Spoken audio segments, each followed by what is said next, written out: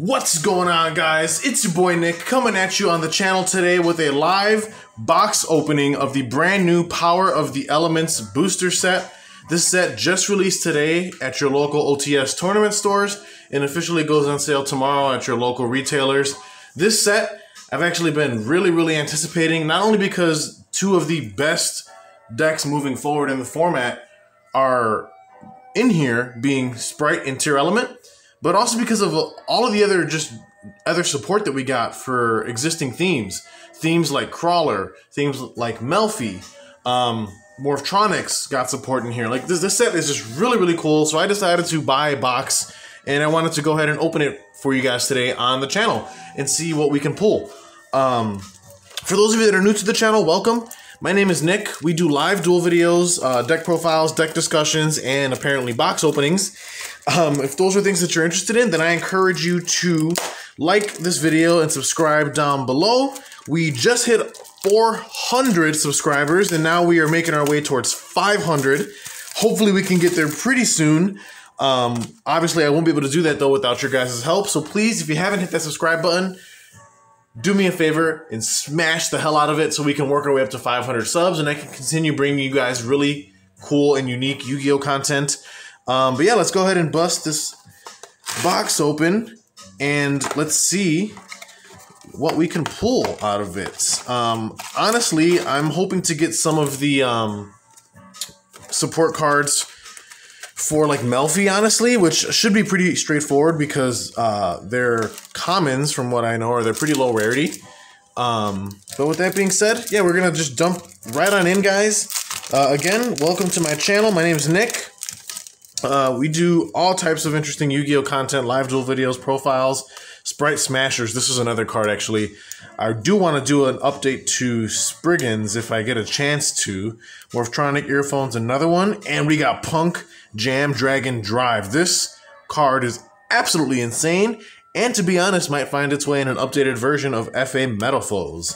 For those of you who are new to the channel and don't know, FA Metaphors is a deck that I piloted for a long time. It's one of my favorite decks in Yu-Gi-Oh! And, you know, ever since the ban list like slaughtered, you know, Auroradon and the, you know, Dustbot combo, I kind of put FA Metaphors to the wayside. But now that we got the Punk cards, I might actually be looking to, here's Mary Melfi's. This is the brand new Melfi Synchro that's really strong for the theme.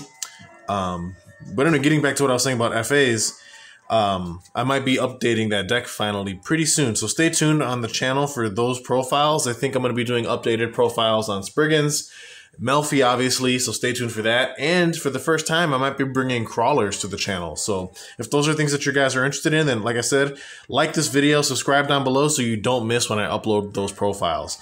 Looks like we pulled an Exo Sister Returnia. Exo Sisters are another up-and-coming deck. Sprite Red, Tier Element Merely, Melfi Penny. Now, here's my problem with this. This is called Melfi Sealy, I believe, in the OCG. Maybe I'm ignorant. I don't know. What is a penny? If somebody wants to chime down below in the comments, why does the TCG insist on butchering the name translations for a lot of cards? I mean, we had like Bloody Rose Dragon, switched over to Ruddy Rose Dragon in the TCG. You know, we had Mutant or Mutant Mutator in the OCG. It's called Mutant here. Like, they be doing all kinds of goofy stuff. And unfortunately, Melfi Sealy, aka Melfi Penny, happens to be one of those cases where the TCG name translation didn't do it any justice. So let's go ahead and continue diving into our box. Let me know down in the comments below, guys, what if you purchased any boxes of this set and what you were hoping to pull. Vendread is got support too, another really cool theme. Got Crosskeeper, Vanguard, Most Distant, Deepest Depths. This is actually the field spell for the brand new TCG exclusive Goaty, aka Fish archetype. Something that actually might be putting together pretty soon and potentially combining with Mutant. So yeah, Goaty Mutants. Oh, here's Punk Jam Extreme Session. Punk has a field spell now. It's really crazy. So yeah, I might also be putting together a Goaty Mutant variant, which I know sounds really interesting. So like I said, if you guys want to, you know, support me, like this video, subscribe to the channel, and like I said, I'll continue doing really cool and unique content because I feel like a lot of YouTubers are like focusing on like meta relevant stuff, and that's fine. But you know, there's over 10,000 cards in this game, so there's bound to be decks for everyone and everybody. Here's one of the Vernisylph, or aka Vernalizer cards in the OCG. I'm going to be honest, I don't know too much about what they do. I'll have to read these cards. Ascan, another Bicorn Goatee, Tear Element, Rika, Melfi Wallaby.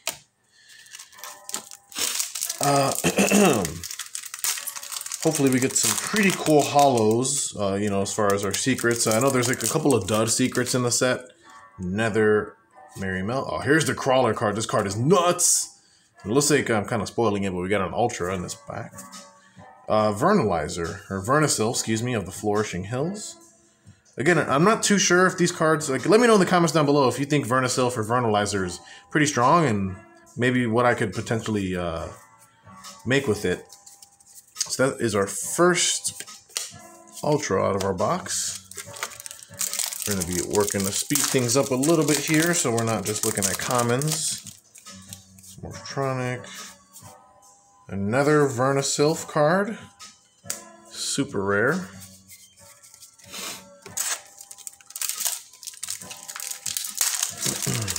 I noticed a lot of the cards have like damage to the corner out of the pack. Konami really needs to like fix their quality control. Look at this card. It's got like a nicked corner already. It's like a piece missing up here. It's kind of sad. I mean, you spend so much money on product and then it's like the cards you get are all screwed up and damaged. Crawler Soma. Ika the Flame Buddy as our super rare. More Tear Element. Another Goatee.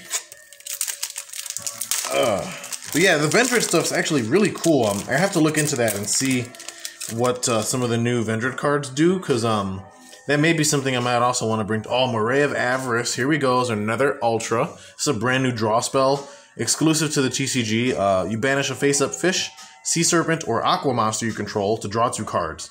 Card seems really good. My only gripe is that I wish you could banish them from hand instead of having it needed to be one that you control specifically.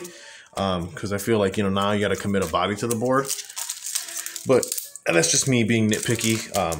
I think the card is going to work just fine, especially in the Goatee theme. Moving on. Albaz the Ashen. All right, so this is a brand new version of Fallen of Albaz. Not as good as the original. I think this guy, he's got some interesting effects. He can like special himself from the graveyard. If there's a fusion monster that mentions Albaz's material in the graveyard, but the artwork's pretty sick, so that's pretty cool. I'll definitely have to read into that and see if it's worth running in anything. Alright, more Vernalizer, Life Extreme. Ah, speaking of the double, here's the Vendred Ritual, Vendred Scavenger. I gotta say that the artwork on this looks absolutely incredible. Like, really good, cool artwork by the Konami design team on that one. Oh, Melfi Penny, again, we already talked about the name change, but Melfi Penny is a really strong, very underrated tuner monster for the Melfi theme. Like, it's absolutely insane. Oh, looks like we got a secret rare, an Exo Sister Martha. You know, giving me Batman versus Superman vibes. Why did you say that name? But this is our Exo Sister's actually a pretty cool theme. It's nice that we pulled the Martha, though. That's really sweet. As our secret rare. So let's put that off to the side. Now, this is the last pack of the packs on the right side of the box. So we have, oh, Sprite Jet. This is really cool. Sprites are obviously a brand new TCG exclusive, or not TCG exclusive, a brand new archetype out of Power of the Elements. They're looking to be, you know, tier 1 to tier 1.5 as far as you know, the deck's power level is out the box. It's just absolutely insane. Every card is like an extender, and they all like, you know, search into each other. They're very consistent, and they just abuse the living hell out of Totally Awesome, which who doesn't like that? So this is another really busted card, Mathmech Circular. This card makes Mathmech actually a competitively viable strategy. Very strong support card for the Mathmech theme. Really nice that we were able to pull that. Let's get into the rest of our packs. Hopefully you guys are enjoying yourselves today on this Thursday. Oh, we got Scareclaw Lightheart. There we go. As our ultra rare. This is another really cool Link monster for the Scareclaw theme. It allows you to search the Scareclaw field spell, which in return, that field spell can search a Visa, Starfrost, or another Scareclaw monster. So that's pretty cool. So that is our third Ultra out of our box. Very cool to see that. Moving on.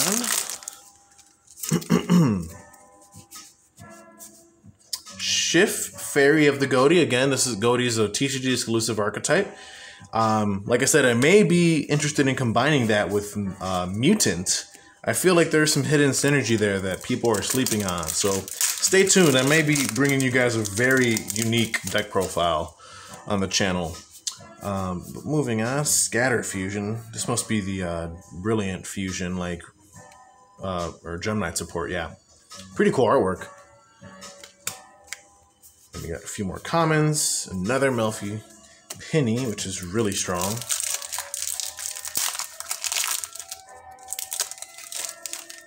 Crawler Soma. This card is so crazy. I cannot wait to bring you guys crawlers to the channel. Hey, our secret rare is Draco Utopian Aura.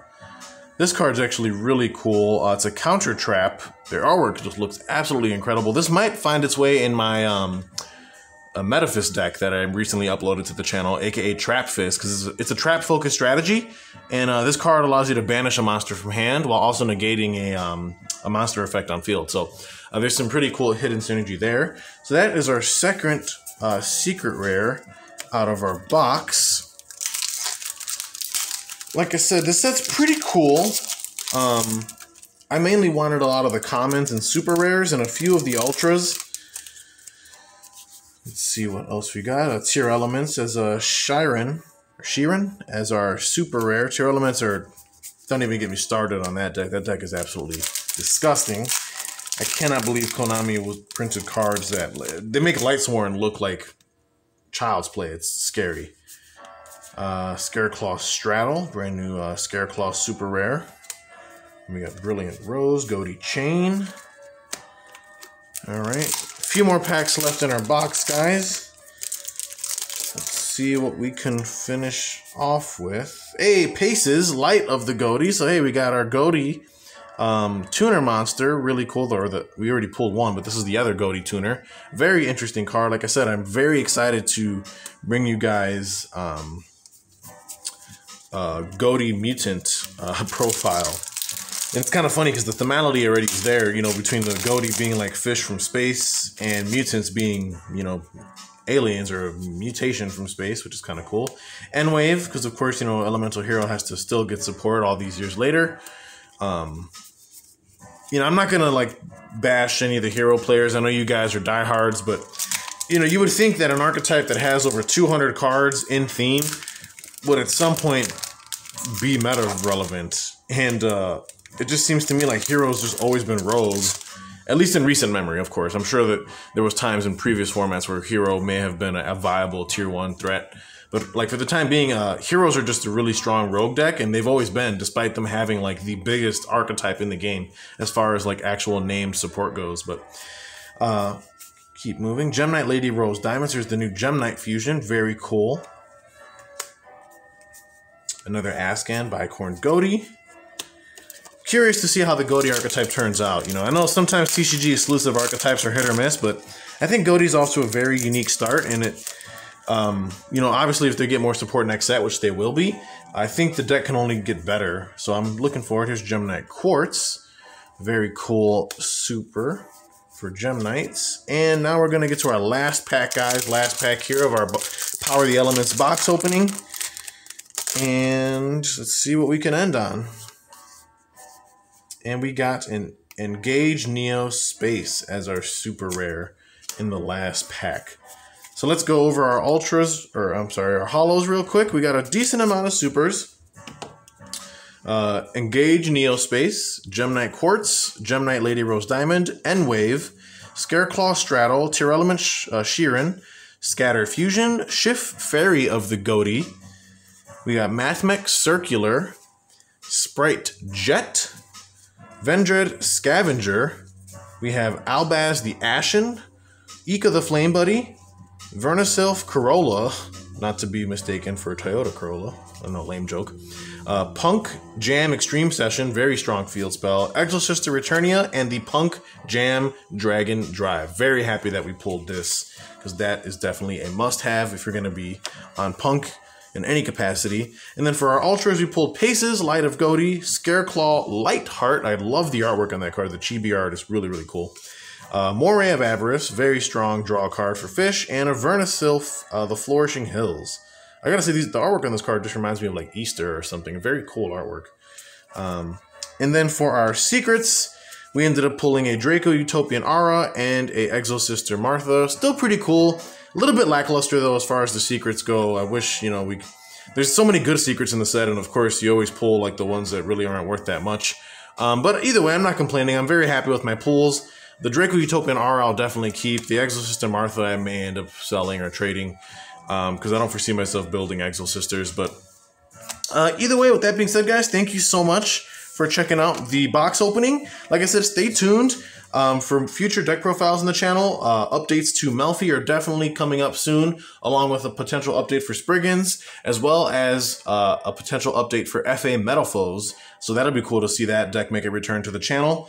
And then as far as newcomers, I will be considering doing a Crawler deck, so stay tuned for that. And yeah, and then like I said, I may also be bringing a variant of Mutant with some of the Goaty support, or Goaty cards from the new set, which I think Goaty Mutants might be a lot better than some people may think. But yeah, like I said, guys, thank you so much again. Like this video, subscribe so we can reach that 500 subscriber benchmark, and we'll catch you guys on the next video.